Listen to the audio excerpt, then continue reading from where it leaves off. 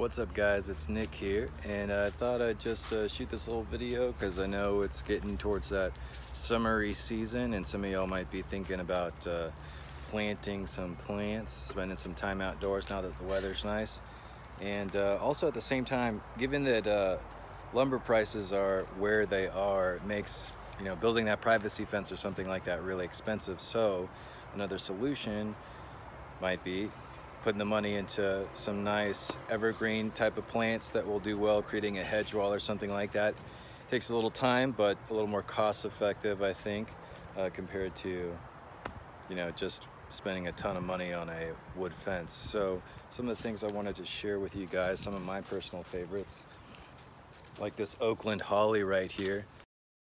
It's kind of got like a spiky thing going on with it, so trying to deter animals or things from getting in your yard. This is a good thing to plant along that.